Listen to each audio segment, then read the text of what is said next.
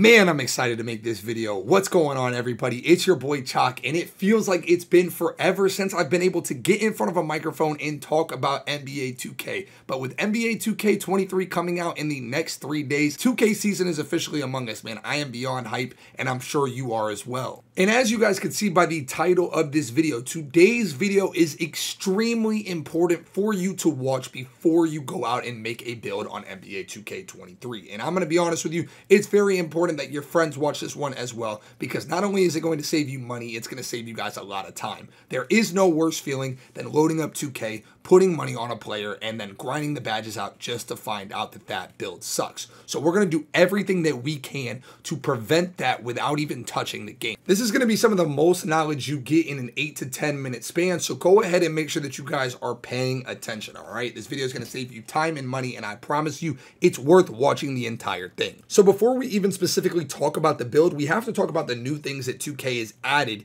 that would slight you in making a build a specific way. A lot of times, because 2K adds new features, we think that it's going to change the meta, and we think that it's going to change the play styles, and we think that it's going to do this and do that. And one of the most important changes that I've seen, and one of the biggest and most controversial things that I've seen so far, is this new adrenaline feature. Now, for those of you guys who don't know and are just catching up, adrenaline is the new stamina for ball handlers, okay? And there's been a lot of clips surfacing that have made people believe that dribbling is going to be dead in NBA 2K23. And I'm here to go ahead and tell you guys off rip that that is absolutely not true. I've seen this from a lot of even reputable sources where it's like, oh man, stamina is going to take a big hit this year. You're really going to have to play team ball. No. For example, as you guys can see from this clip right here, this tweet actually went viral with Lonzo Ball's dribbling, and all you can see in the replies are, oh no, stamina's murdered, dribbling is dead, blah, blah, blah, blah, blah. Let's go ahead and take into account a few different things here. Number one, it's Lonzo Ball. If I know anything from 2K, 2K does not respect Lonzo Ball's game at all, and I know for a fact he probably has bronze handles for days, if any handles for days badge at all. Number two, his stamina is not going to be as high as your my players would be. And number three, and this is probably the most important factor that most people aren't even thinking about when it comes to this adrenaline stuff, is the fact that when you're playing in the park, when you're playing in Prime, when you're playing these games with your my player, you can get Gatorade boosts and you can do Gatorade drills that are going to give you guys 2 extra stamina bars. So what you're looking at when you're looking at this stock gameplay is you're looking at players with no Gatorade boosts and no Gatorade workouts. Not only that, but you're looking at them with like basic low-level badges in comparison to your my player who can be out there dribbling like Kyrie. And to be completely honest with you, that kind of pivots me to my next point, which is the fact that you guys really don't need to believe any tweets or anything like that until you get your actual hands on the game. This brings me back to 2017, man. I remember this specifically. Mike Wang put this tweet out right here, okay? He put this tweet out, and I was thinking to myself, man, it's going to be a slasher's year. And I went in, and the first build that I made had a low three-pointer, and it had very high driving. That way I could get in the paint and mash. I read that it was going to be Hall of Fame difficulty, yada, yada, yada. Listen, man, as you guys know, it was nothing like that. And I'm telling you, this happens a lot, and people get baited a lot. Guys, let's stick to our guns and stick to what we know.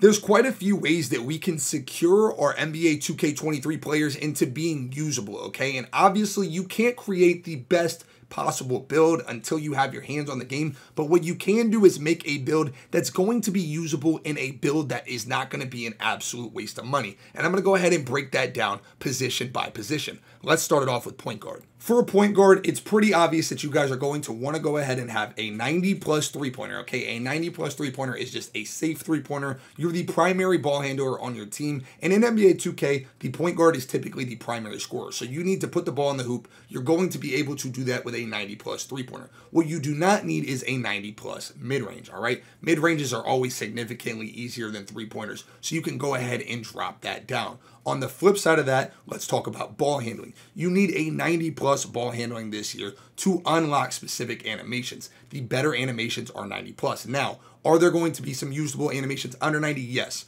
But in order to secure a build that you can use all year, get a 90 3-pointer and a 90 ball handling, as well as a 90 pass accuracy, guys. There is no more bullet passer this year. You're also going to want to go ahead and have an 80 driving dunk with a 60 vertical, which is for quick drops off one. For those of you guys who don't know, that's the best dunk package in the game, okay? So those are the most important stats for you to have. You don't need to have layup. You don't need to have crazy strength. You can go ahead and get rid of those things, focus on these things, and it will automatically be a point guard that you can use for the entire year. Shooting guard builds are almost the exact same thing as point guard builds, with the exception of the fact that you don't need to have as high of pass accuracy, but these same concepts still apply. You're going to want to have a little bit more defense in case your team needs you to guard the hash, or you need to guard a better ball handler than the point guard would. But yeah, other than that, they're pretty much similar and you can follow the exact same concept. For my lockdown defenders out there, something that you guys need to know is that your perimeter defense and your speed is everything. Perimeter defense, your speed, getting your wingspan as high as possible.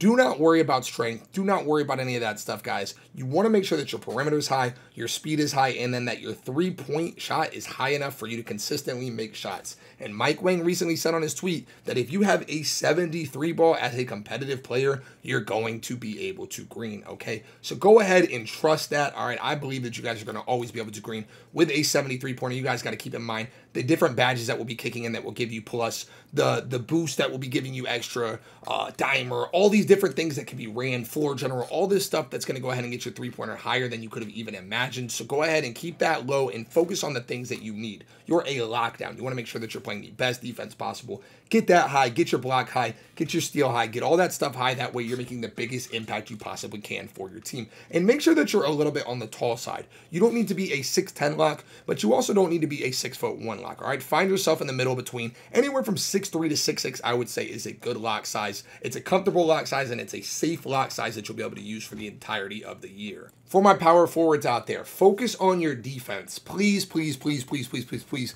Do not get baited by these slashing tweets and all these things into making a power forward build that just has a ton of finishing and is lacking on the defensive area. The small forward and the power forward are the most important defensive builds on any team, whether this is Park or Pro-Am. So you guys want to make sure that you're not out there lacking because you wanted to have a 99 driving dunk so you could hang on the rim and get a technical, all right? Make sure that you guys have good speed, you have good perimeter defense, good interior, good steal, good block, all that stuff, all right? You want to make sure that you guys are a defensive anchor. That's what a power forward is on majority of teams. And for my centers out there, you guys have your work cut out for you because every single year the center meta changes. Sometimes it's an inside center, sometimes it's a popping center, sometimes it's tall, sometimes it's short. But if you guys want to go ahead and make a center build that's going to be safe, usable, and be able to be used for the entire year, make a center that's on the taller side. This isn't going to make you guys the best center, all right? Because what ends up happening is the game usually progresses towards shorter centers. It didn't in 2K22, but it typically does.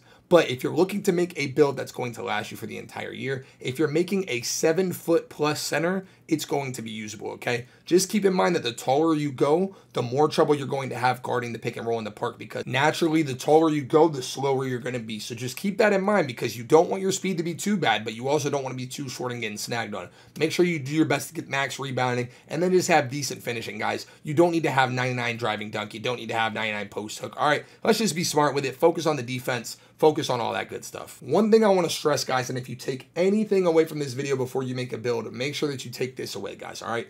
The NBA is shooting more threes than ever before. The game has completely changed, and it is a three-point game. And 2K's job as a simulation basketball game is to do their best to make NBA 2K as much like the NBA as they can, as you guys have seen with the addition of limitless range and all these things that have already changed the game. So they're never going to progress away from it being a three-point shooting game, guys. Three-point shooting is going to be the meta. It always has been and it always will be. Please do not get baited from this Jordan gameplay into focusing on making players with mid-range. Please do not get baited into thinking that it's going to be a slashers here, guys. Trust and believe me, it's all about the three-pointers, all right? Make a build that can shoot, and you will be good for the entire year. But that's the end of today's video, guys, and I'm going to be honest with you, it feels good to be sitting in this spot, and I'm so excited to bring you guys the best NBA 2K23 content all year long. In the best NBA 2K content, I mean the best builds, the best jump shots, the best animations, the best gameplay, all right? I'm going to be in the Pro-Am, I'm going to be in Park. I'm going to make sure that we have a lit NBA 2K23, and you guys don't want to miss any of it.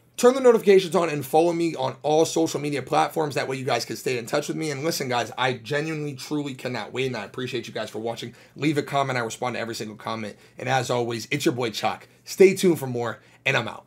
Let's ride in NBA 2K23. Peace.